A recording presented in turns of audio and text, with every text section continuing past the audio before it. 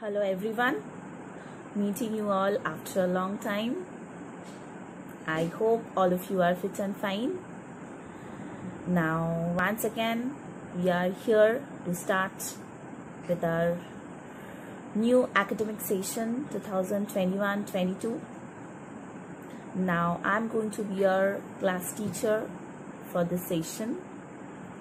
I'm also going to take your English literature, moral science and spelling dictation class. I'm sure all of you will enjoy the classes. Now children, let me remind you at first, you have already been told that you have to make 2 notebooks for each subject, right? 2 exercise books for each subject. One you will write in the first week, and then you have to submit it for correction. The following week you have to write it another notebook, the second one. In that week you have to submit that notebook and take back the previous one, and in this way it will continue. Okay, if you have any doubts, any queries, please feel free to ring me up. Okay, so today we have our moral science class. So we will begin with the first lesson from our moral science book. Those who have the books with you, please turn to page number 5. I think all of you know which is your moral science book, right? Bright Hearts 4, Value Education and Life Skills. Bright Hearts 4. This will be your moral science book, and we are going to read the first lesson, the triple filter test. The triple filter test. See children, the first line. A healthy mind does not speak ill of others. A healthy mind does not speak ill of others. We do not know who has said these lines. But children, see, it's very important for all of us that we should not speak ill of others. We should not say bad things about each other, right? We should always say good things about each other. We should not share bad things with others. Even if we hear from someone anything bad about someone or somebody, we should not share those things with others. Okay, because we do not know how much it is correct or wrong, right? We do not know how much the person who is sharing the information with us is correct, how farther he or she is correct. We do not know. So that's the reason we are not going to share anything ill about others with anyone. Okay, please remember this. So let's read the lesson. Please follow as I read. Okay. Hundreds of years ago in Greece, there lived a man called Socrates. He was known to be very wise. So there was a man in Greece whose name was Socrates, and he was very wise. One day, that means he was very clever. So one day a man came running to Socrates.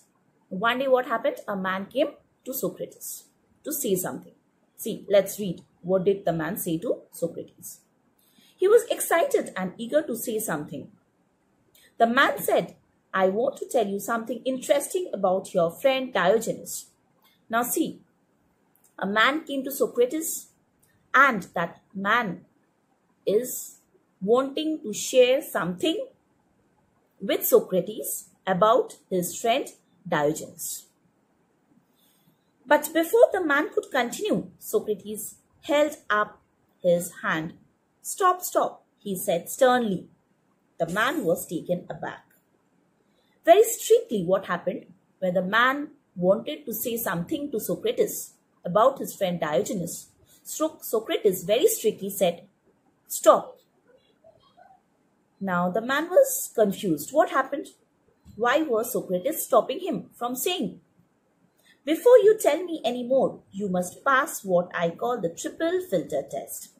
Now see, Socrates is saying that particular man that before I hear anything about Diogenes from you, I want you to pass a test. You have to pass a test called triple filter test. If you pass the test, then only I am going to hear from you about my friend Diogenes. Otherwise not. A test. And what kind of test is that? The man looked bewildered. That means the man was confused. Now, the man was thinking that I have come to share something with you about your friend. You are not listening to it. Instead of that, you want me to pass a test. And if I pass a test, then only you will hear what I say about your friend. What's this? The man was very confused. Don't worry. It's a simple test. Now Socrates said, the man, that don't worry. It's a very simple test and you are going to pass it very easily. All you need to do is answer 3 simple questions. Each question lets you pass through a filter. Now all you have to do is, Socrates said to that man, that all you have to do is, you have to answer me 3 simple questions. If you answer each question, then you will pass through a filter.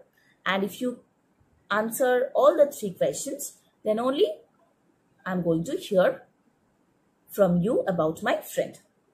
Fine, said the man, a little unsure. That means the man was uncertain.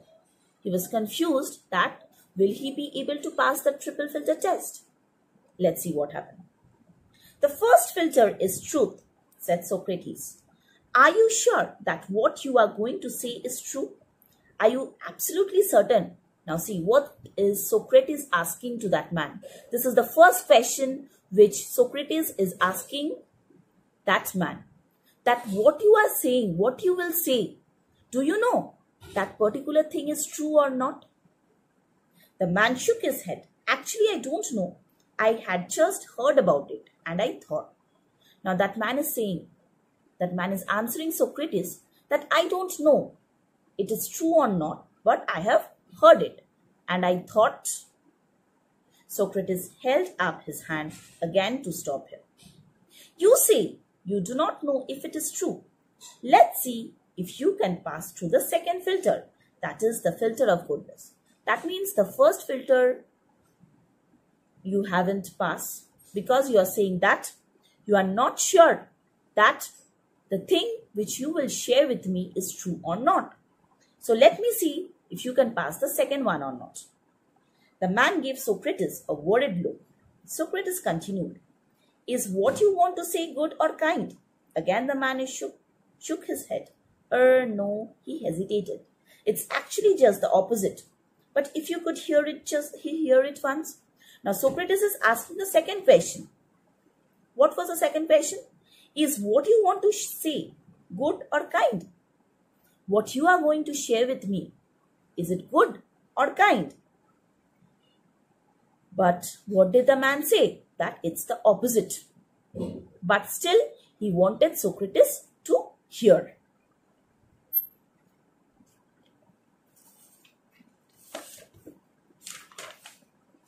Once again, Socrates asked the man to stop speaking.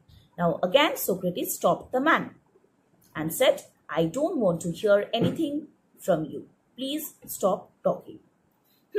So you want to tell me something about Diogenes. That may be bad. That means you want to tell me something bad about my friend. And you are not sure if it is true, but you still want to say it. First of all, you don't know the thing which you are going to share with me is true or not. But still you want me to share. The man nodded, a bit uncertain. He was not sure what he was saying. The third and the final filter still remains, usefulness or necessity. Is this information useful to me or necessary for me? Now tell me one thing, Socrates said, that the information which you are going to share with me, is it necessary for me? Is it useful for me? The man looked ashamed as he shook his head. No, not really. Now the man said, no, it's not necessary or useful for you. Well, if you want to say it is neither true, nor good, nor kind, nor useful, nor necessary, please don't say it to me or to anyone else, said Socrates as he walked away. Now, Socrates said that if you want to say something which is not good, which is not kind, which is not useful, which is not necessary, then please don't say it to me. Rather, please don't share with anyone else. This is not right. If you only can say something true, good, kind, useful, necessary, then only you share those information with others. Otherwise, not. See, children, it's a very nice story. I hope you people have understood that always you need to speak good about others. You should not speak ill of others. Okay, it's not right because you do not know it is true or not.